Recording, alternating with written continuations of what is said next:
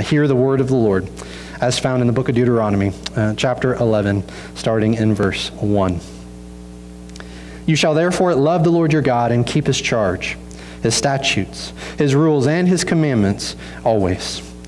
And consider today, since I am not speaking to your children who have not known or seen it, consider the discipline of the Lord your God, his greatness, his mighty hand, and his outstretched arm, his signs and his deeds that he did in Egypt to Pharaoh, the king of Egypt, and to all his land, and what he did to the army of Egypt, to their horses and to their chariots, how he made the water of the Red Sea flow over them as they pursued after you, and how the Lord has destroyed them to this day, and what he did to you in the wilderness until you came to this place, and what he did to Dathan and Abiram, the sons of Eliab, son of Reuben, how the earth opened its mouth and swallowed them up, with their households, their tents, and every living thing that followed them, in the midst of all Israel. For your eyes have seen all the great work of the Lord that he did. You shall therefore keep the whole commandment that I command you today, that you may be strong, and go in and take possession of the land that you are going over to possess, and that you may live long in the land that the Lord swore to your fathers to give to them and to their offspring, a land flowing with milk and honey. For the land that you are entering to take possession of is not like the land of Egypt, from which you have come, where you sowed your seed and irrigated it, like a garden of vegetables. But the land that you are going over to possess is a land of hills and valleys, which drinks water by the rain from heaven, a land that the Lord your God cares for. The eyes of the Lord your God are always upon it, from the beginning of the year to the end of the year. And if you will indeed obey my commandments that I command you today, to love the Lord your God, and to serve him with all your heart and with all your soul, he will give the rain for your land in its season, the early rain and the later rain, that you may gather in your grain and your wine and your oil. And he will give grass in your fields for your livestock, and you shall eat and be full. Take care lest your heart be deceived, and you turn aside and serve other gods and worship them. Then the anger of the Lord will be kindled against you, and he will shut up the heavens, so that there will be no rain, and the land will yield no fruit, and you will perish quickly off the good land that the Lord is giving you. You shall therefore lay up these words of mine in your heart and in your soul, and you shall bind them as a sign on your hand, and they shall be as frontlets between your eyes. You shall teach them to your children, talking of them when you are sitting in your house, and when you are walking by the way, and when you lie down, and when you rise. You shall write them on the doorposts of your house and on your gates, that your days and the days of your children may be multiplied in the land that the Lord swore to your fathers to give them, as long as the heavens are above the earth. For if you will be careful to do all this commandment that I command you to do, loving the Lord your God, walking in all his ways, and holding fast to him, then the Lord will drive out all these nations before you, and you will dispossess nations greater and mightier than you. Every place on which the sole of your foot treads shall be yours. Your territory shall be from the wilderness to the Lebanon, and from the river Euphrates, to the western sea. No one shall be able to stand against you. The Lord your God will lay the fear of you and the dread of you on all the land that you shall tread, as he promised you. See, I am setting before you today a blessing and a curse. The blessing, if you obey the commandments of the Lord your God, which I command you today, and the curse, if you do not obey the commandments of the Lord your God, but turn aside from the way that I am commanding you today, to go after other gods that you have not known. And when the Lord your God brings you into the land that you are entering, to take possession of it, you shall set the blessing on Mount Gerizim, and the curse on Mount Ebal. Are they not beyond the Jordan, west of the road, toward the going down of the sun, in the land of the Canaanites who live in the Arabah, opposite Gilgal, beside the oak of Moreh? For you are to cross over the Jordan, to go in to take possession of the land that the Lord your God is giving you. And when you possess it and live in it, you shall be careful to do all the statutes and the rules that I am setting before you today. This is God's word. You may be seated.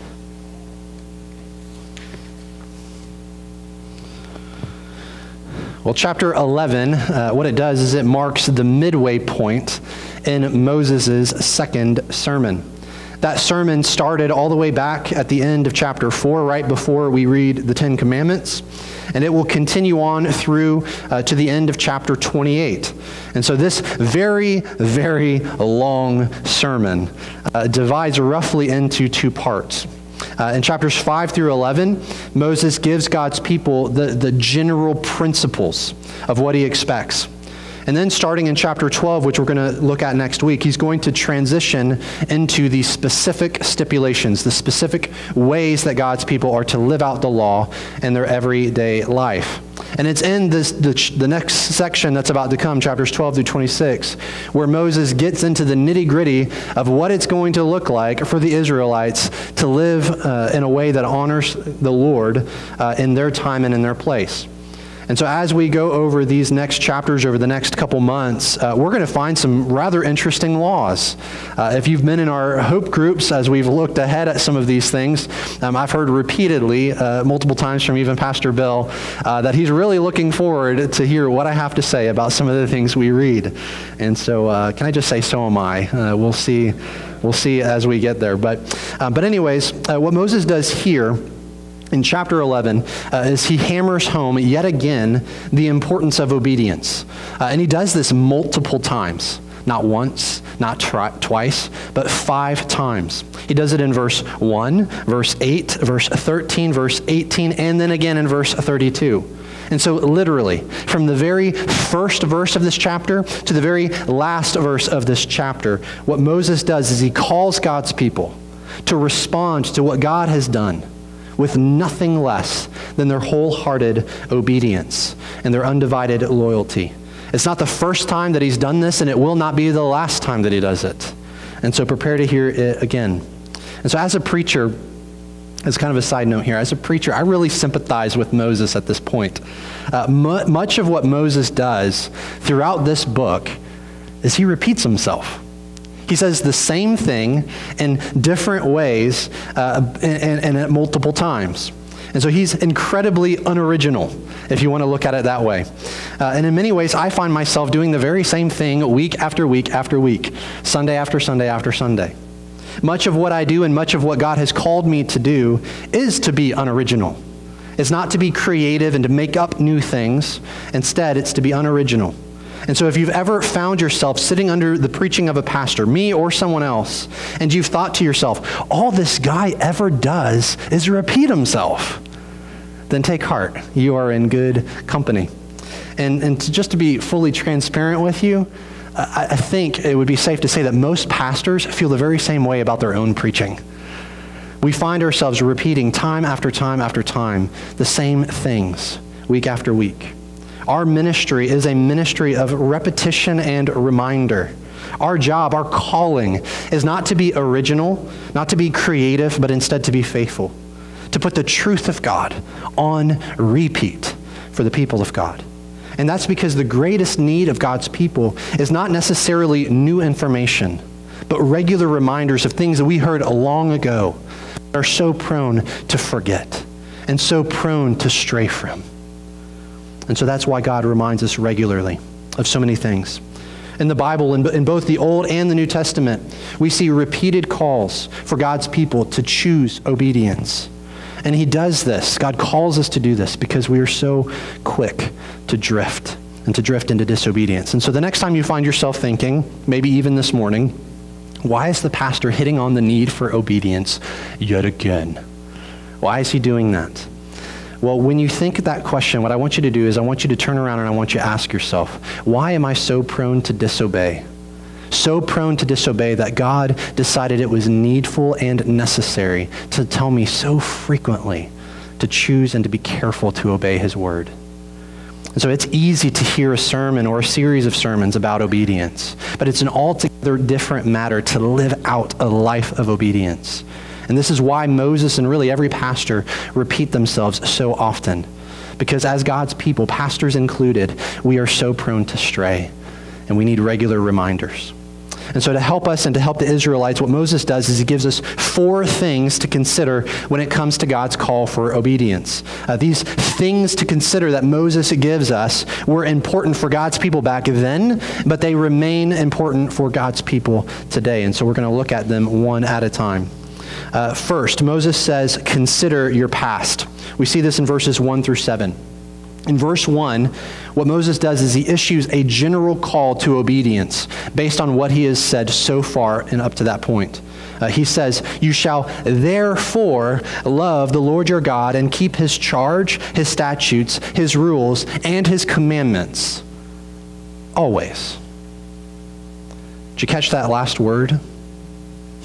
It's a small one, but it's an important one. Always. The kind of obedience that God is after is not sporadic. It's consistent. Following God is not some 9-to-5 job. It's an around-the-clock commitment. There is no such thing as a lunch break where you or I just get to clock out from living the Christian life. It is 24/7. God is not calling his people to obey him some of the time, or even really most of the time. He's calling us to obey him all the time and in every way. Now, we're not going to camp out on this because we've got so much to cover, but it is worth asking. In what areas of your life are you holding back from following Christ fully? Are you following Christ as closely on Monday and on Wednesday and on Friday as you are following him on Sunday? As you gather here with God's people on Sundays to sing his praise, are you doing the same thing throughout the week on your own? That's verse number 1. Then in verse number 2, Moses begins to ground God's call for obedience and what God has already done for his people.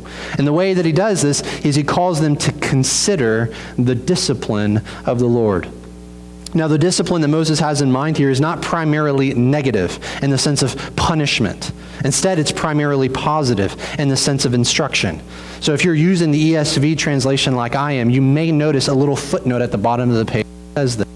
It says something like, or instruction, right next to discipline. And so one Old Testament scholar put it this way. He said, the discipline of God is the education of God, whereby he taught his people both by his gracious acts on their behalf and by his acts of judgment. And so here's what that means. God's discipline does 2 things. It forms Christ-like character within us, but it also corrects ungodly behavior among us. And so God's discipline does both of these things, the positive and the negative sense. And both of them are motivated by his love for us as his people. In the following verses, what Moses does is he gives 2 examples of God's discipline in Israel's past. The first is positive, the second is negative. In verses 3 and 4, Moses highlights what God did for Israel while they were in Egypt. That he delivered them. They were slaves, suffering under the heavy hand of Pharaoh. They were helpless, but God heard their cry and he answered their prayer. He rescued them. And so through the plagues and through the Red Sea, God not only rescued the Israelites, he also executed his judgment against the Egyptians, against their leader named Pharaoh, against their land, and also against their army. So that's what God did for Israel. In verses 5 and 6, Moses then highlights what God did to Israel while they were in the wilderness. He disciplined them. In these verses, Moses makes reference to an event recorded back in Numbers 16. And in that passage, we read about some Israelite men who rose up among God's people as ringleaders in a rebellion against Moses and against Aaron. They opposed the leaders that God had appointed, and as a result, they found themselves suddenly being swallowed up by what sounds a lot like a sinkhole. And as Floridians, from time to time, we know what sinkholes are like. We see them on the news and etc. But what they describe there in number 16 sounds a lot like a sinkhole that suddenly came out of nowhere and swallowed up these people. And so through his punishment of these rebellious Israelites, what God was doing was he was teaching the rest of the Israelites to trust him and not to rebel against him. And so these 2 lessons from Israel's past were selected by Moses to stress both the grace of God and the judgment of God. He loved his people enough not only to deliver them from slavery, but also to discipline them when they strayed from him. And so we may be fickle, but God is forever faithful. And so can I just tell you this morning, his love for his people has not changed. Our love for him may waver, it may wane over time, but his love remains the same. And so in motivating the Israelites to choose obedience, Moses then challenges them to remember their past. He says they were slaves, but he reminds them how God delivered them. Then he says they were rebellious, and then he reminds them of how he had disciplined them. Similarly, when we get to the New Testament, we find that the New Testament writers also regularly remind us of our past. And they do so in order to spur us on to faithfulness and to obedience. I'll give you an example. In Colossians chapter 1, Paul writes these words. He says, "And you, who were once alienated and hostile in mind, doing evil deeds, he is now reconciled in his body of flesh by his death." Why? In order to present you holy and blameless and above reproach before him. Did you catch that? We were once alienated from God. We were hostile. We were bent on doing evil consistently. But now, because of Christ, we are reconciled to God. We are holy and we are blameless before him. And so how did such a marvelous thing take place? How did such a drastic change occur? Christ, and only Christ. When Christ gave his life on the cross as a substitute for me and as a substitute for you, what he did was he changed our relationship with God. We were hostile, but now we're holy. We were alienated from God, but now we are reconciled to him. Paul does a similar thing as he did in Colossians 1. He does it again in Ephesians chapter 2, where he writes these words. And it's a bigger section, but there's just so much richness packed in them, so it's worth reading it in full. Here's what he says. "And you were dead in the trespasses and sins in which you once walked, following the course of the world, following the prince of the power of the air, the spirit that is now at work in the sons of disobedience, among whom we all once lived in the passions of our flesh, carrying out the desires of the body and the mind, and were by nature children of wrath, like the rest of mankind. But God, being rich in mercy, because of the great love with which he loved us, even when we were dead in our trespasses, made us alive together with Christ. By grace you have been saved, and raised us up with him, and seated us with him in the heavenly places in Christ Jesus, so that in the coming ages he might show the immeasurable riches of his grace and kindness toward us in Christ Jesus. For by grace you have been saved through faith, and this is not your own doing, it is the gift of God, not a result of works, so that no one may boast." So what Paul does here is he paints yet another dismal picture of who we once were apart from Christ. But at the same time, he also paints a beautiful portrait of who we now are because of what he has done for us. We were dead, but now we're alive. We were condemned, but now we're forgiven. We deserved God's wrath, but now we have received his mercy. And all of this because of what Christ has done. He makes all of the difference. And so when you and I stop to consider our past and consider who we once were before Christ saved us, then this reminder compels us. Really, it catapults us into desiring and wanting to live a life that responds to God with obedience and with gratitude. And so this reminder of who we once were apart from Christ is reason enough for us to choose obedience. But Moses gives us yet another reason. In verses 8 through 17, Moses says, "Consider your future." Not very much original stuff here, right? To be expected. Past, now, future. So the land that Israel is about to enter into is a gracious gift given to them by God himself. It's the land of promise, the place that God promised to give Abraham's descendants all the way back in Genesis chapters 15 and 17. And so just as God had chosen Israel to be his special people, so he chose the land of Canaan to be the special place in which his people would live among him. And so in addition to being the land of promise, Canaan was also the land of plenty. In Egypt, crops had to be watered using man-made irrigation tactics or kind of technology. And so what that means is it just required a whole bunch of work in order to get a crop of fruit. But in Canaan, it wasn't going to be that way. There would be no need for irrigation systems. because the necessary rain would come to them from God himself. He would pour it out directly from the sky, and he would do so to water their crops. And verse 12 says that Canaan was a land that God cares for, and that his eyes are always upon it. The idea here, and what we see from that verse, is not so much that the land was naturally fertile. Instead, we see that God would supernaturally provide for his people's needs, if only they would be careful to depend on him, to trust him, and to obey him. You see, if Israel was careful to obey God's commands, then they could trust that God would take care of them. But God's blessings were not unconditional. This is brought out numerous ways throughout this passage. The Israelites couldn't just assume that God was going to bless them no matter what they did. They couldn't just do as they pleased and then expect God to provide for them. If they turned away from him and if they started to chase after false gods, then God would stop providing for them. That's what he promised to do. Look again at verses 16 and 17. He said, "Take care lest your heart be deceived, and you turn aside and serve other gods and worship them. Then the anger of the Lord will be kindled against you, and he will shut up the heavens, so that there will be no rain, and the land will yield no fruit, and you will perish quickly off the good land that the Lord is giving you." And so here's what he's saying. The land that God promised to bring them into was the same land he would take them out of if they were not careful to obey him. If they turned away from God and turned towards false gods, this fruitful, well-watered land would quickly become a fruitless and barren land.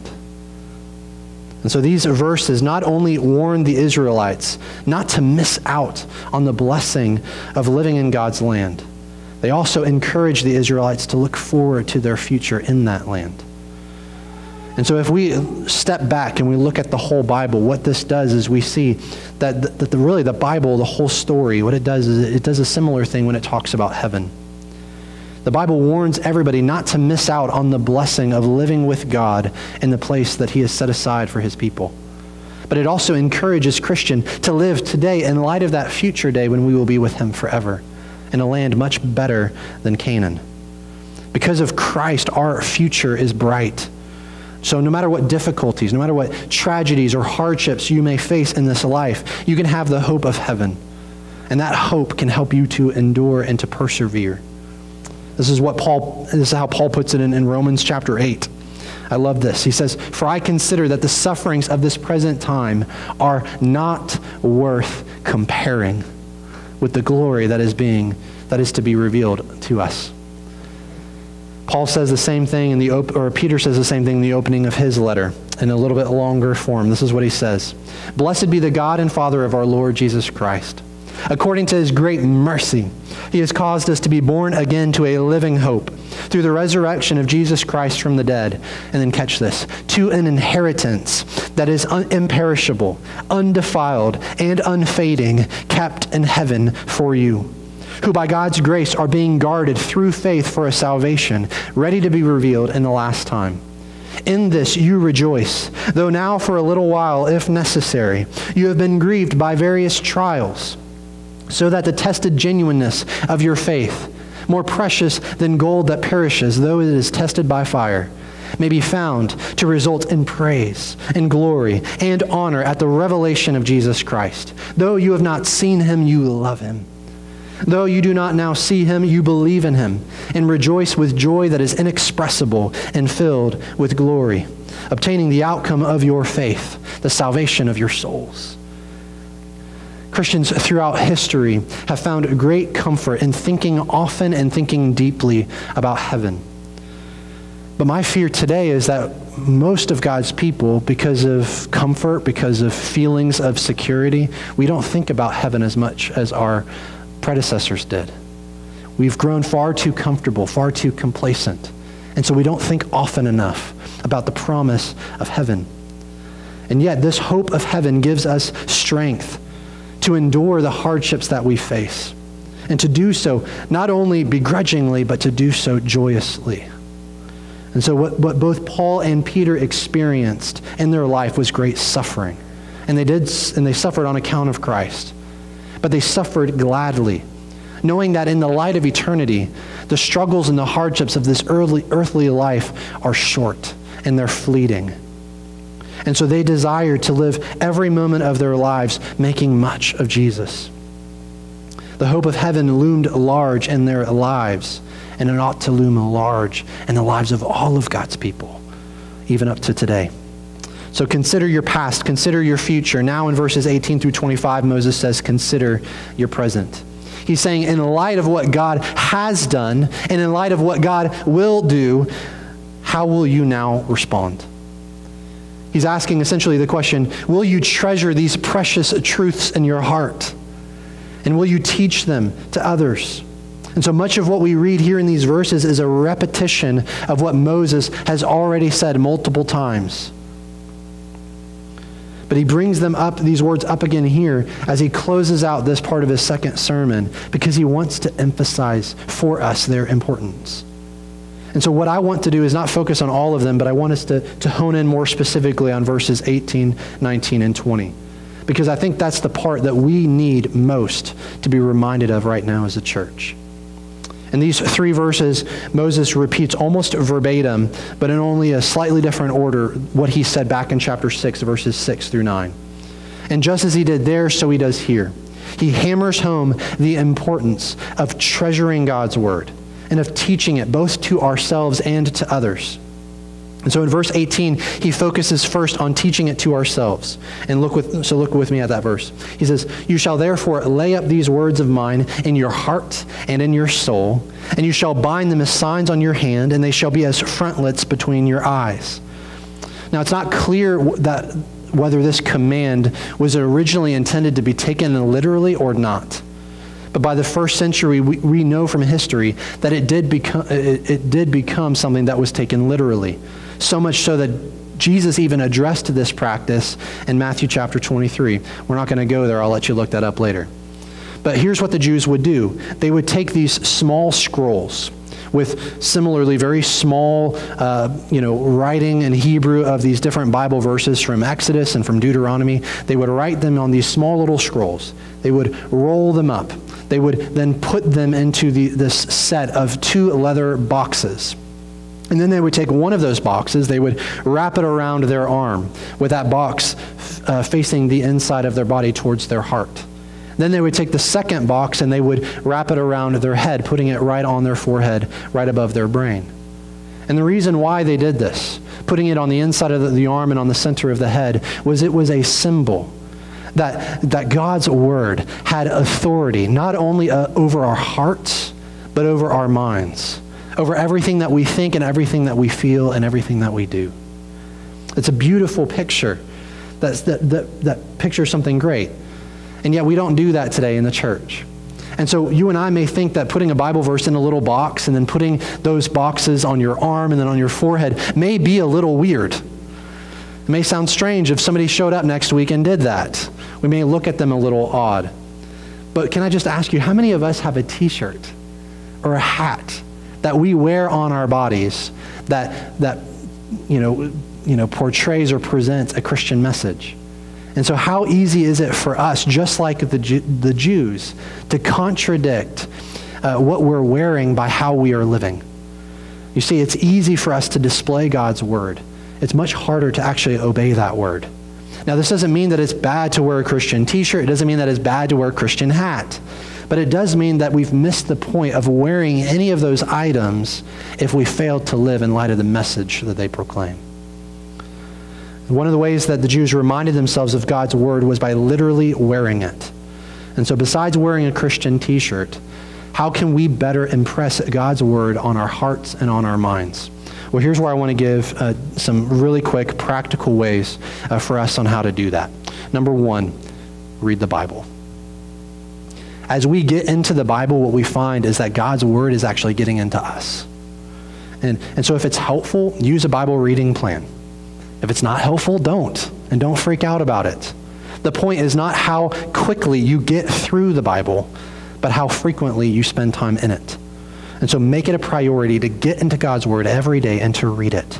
Number 2, pray through portions of the Bible.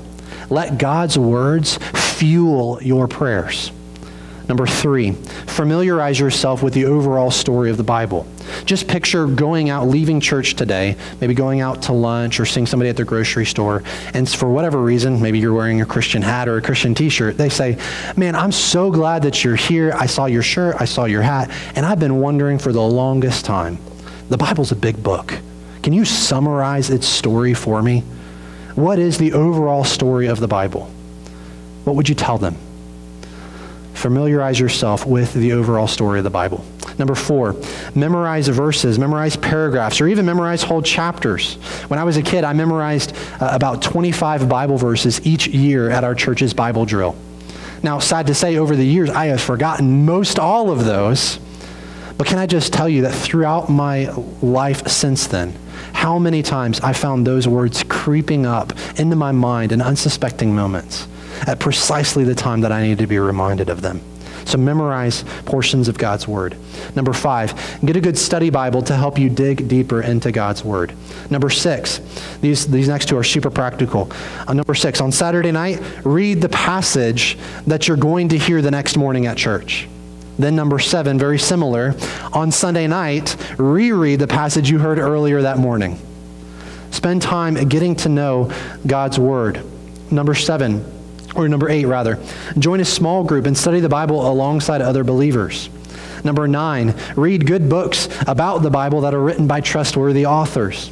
And then number 10, the last one, listen to music that echoes the words and the themes of Scripture. Listen to songs that allow you to sing the sweet truths of God's Word.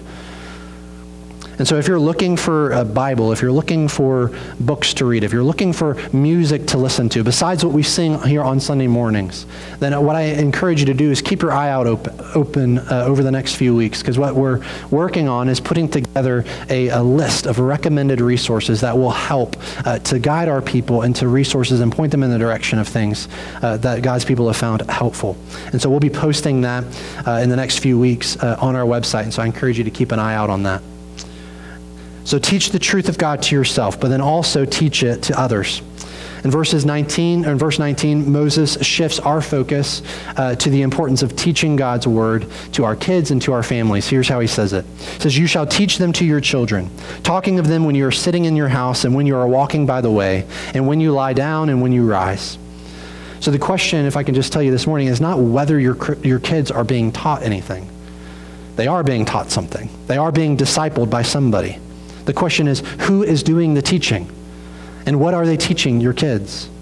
And so what the Bible makes clear is that God's design for the family is that parents serve as the primary disciple makers in the lives of their kids. The church is here to come alongside. The church is here to come alongside and support these parents in this role.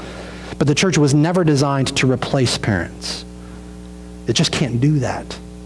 There is simply no substitute for a mom who prays with her kids every morning. There is no substitute for a dad who reads the Bible to his kids at the dinner table every day.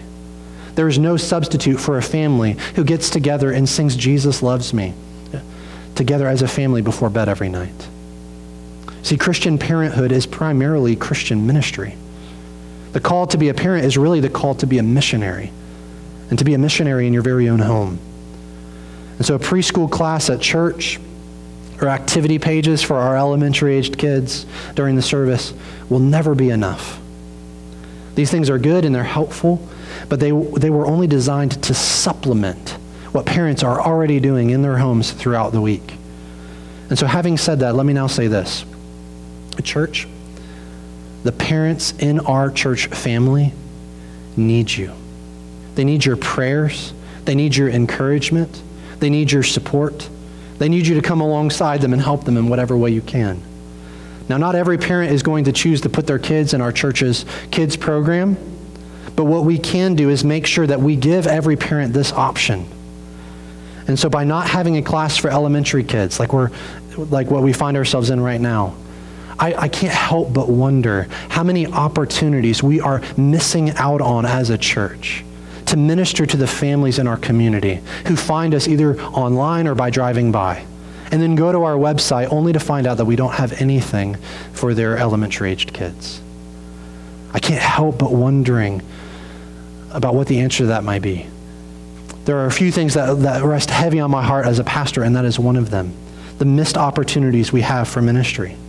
And so The call to disciple kids is a call that God has given primarily to their parents, but he has not given them that call exclusively.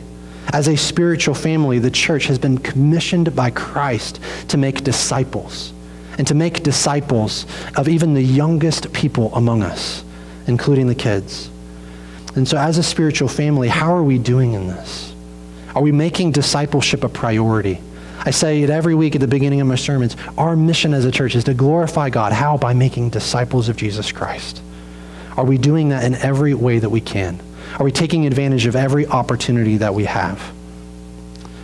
Then in verse 20, what Moses does is he hits on the importance of teaching God's word to our neighbors and to our community.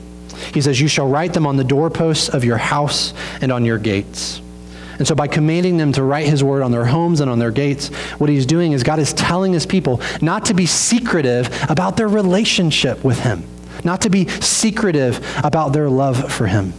And so every neighbor, every friend, every visitor who comes into the home of a person who is among the people of God, that person ought to know where that family stands.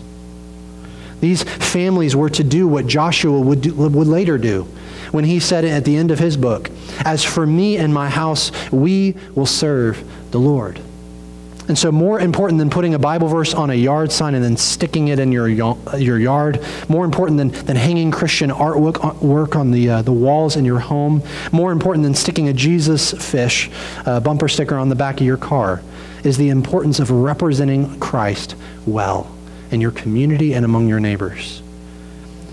And the reason for this is that the only Jesus many people will ever come into contact with is the Jesus that you model to them. When people watch our lives and they hear our words, the question is, who are they seeing? Are they seeing Christ and somebody who represents him well? Or are they interacting with somebody who contradicts not only the character of Christ, but the call of Christ? And so we must be careful to treasure God's word, to teach it not only to ourselves and to our kids, but also to our neighbors. Then in verses 26 through 32, what Moses does is he comes to the conclusion of his sermon. And what he does here is he calls each and every person to come to a point of decision. He says, consider your options. In verse 26, he says, see, I am setting before you today a blessing and a curse. Moses is going to go on to elaborate on this more fully in chapter 28, and so I'll wait to say more about that until we get there. But his purpose here is to stress for us the importance not only of making a choice, but of making the right choice. God is placing a choice before every Israelite: blessing or curse, prosperity or poverty, worship or idolatry, obedience or disobedience. And he's saying, choose one. More than that, make sure you choose carefully. He's saying neutrality is not an option. He's saying sitting on the fence is not an option.